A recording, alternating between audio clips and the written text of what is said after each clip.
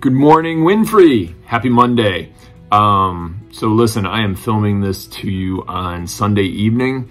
I had planned on doing it sooner, but with Impact starting this afternoon and setting up for that and tearing down and all that kind of stuff, it just didn't happen. There's about 70 people here at Winfrey right now, and we will be here all week. It's a little bit of free time. I can actually hear some people like running around outside my office. So just want to give you a little heads up on that. So today I talked about the story of Rahab, and I could only go so far with it because I only had so much time. So I wanted to go a little bit deeper into that.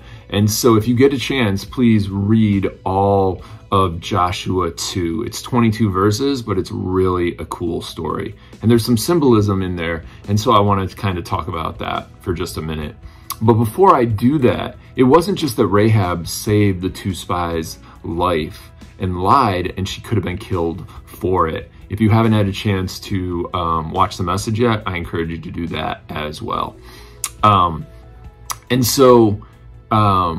She also coached them on what to do and how to do it. She said, go out into the field and wait 3 days. By those 3 days, the people that were searching for them from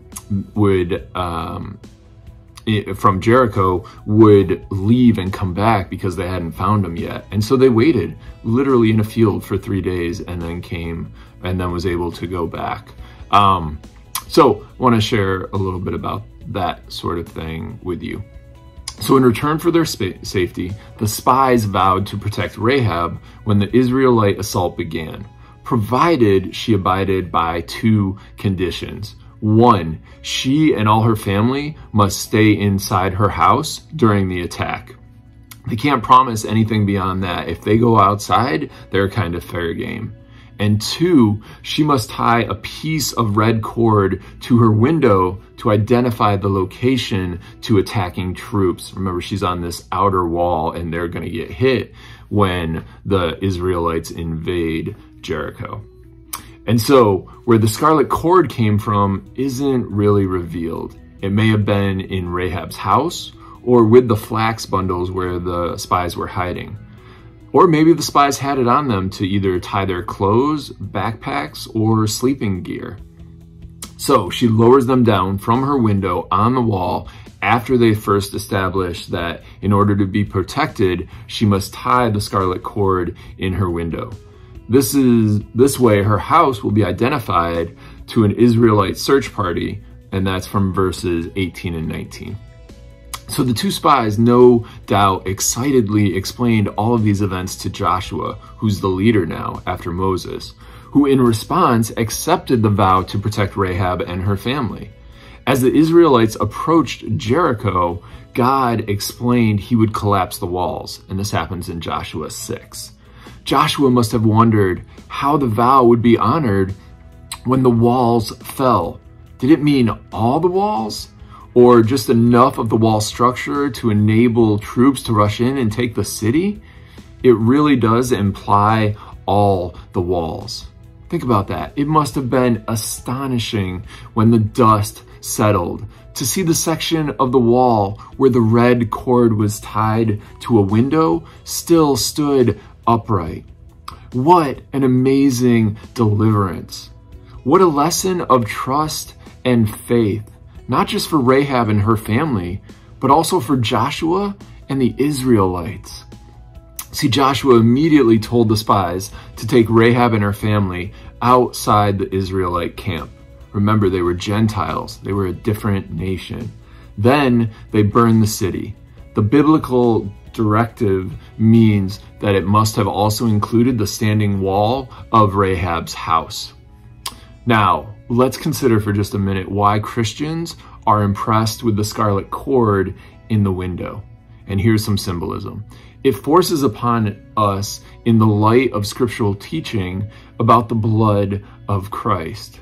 See, red blood from slain lambs that was splashed over the doorposts of Israelite homes in Egypt protected them from the slayer of the firstborn. And that was the final straw for Pharaoh to finally let them go after he lost his firstborn. That's from Exodus 12:13. The scarlet cord seems to symbolize in type Rahab's acceptance of the lamb's blood in her life. She was the first ever Gentile convert. That's pretty special. See, what the blood on the doorposts on the first Passover night in Egypt was to the house of Israel, the scarlet cord in the window was to the house of Rahab. See, it became Rahab's identification as one to be saved in a day of calamity. It was the acting out of her faith, her sinful years overlooked, and that can be found in Acts 17:30 through 31. She became the ancestress, as did Ruth, of David and Jesus Christ, our Savior. How cool is that, y'all? So I hope this gives you a little bit more insight into some symbolism that was going on there during that story, and a little bit more about who Rahab was and what an amazing woman she really was. So please keep the 70 of us that are here doing 5 different service projects in the community this week. It's going to be a hot one, and we are just excited to see what God has in store. So let me close this in prayer real quick. Heavenly Father, I thank you for the story of Rahab and being able to dive a little bit deeper into that. I thank you for the cool symbolism that you show throughout the Bible, and how we can look at the Israelites leaving Egypt and how Rahab had that same type of thing happen to leave Jericho and to become the first ever Gentile convert into following you and knowing that you are the one true God. Help us to look for opportunities to share your love this week. We pray all these things in your precious name. Amen. All right, y'all, have a great rest of the week. Again, keep us in your prayer. We're going to need it. Take care.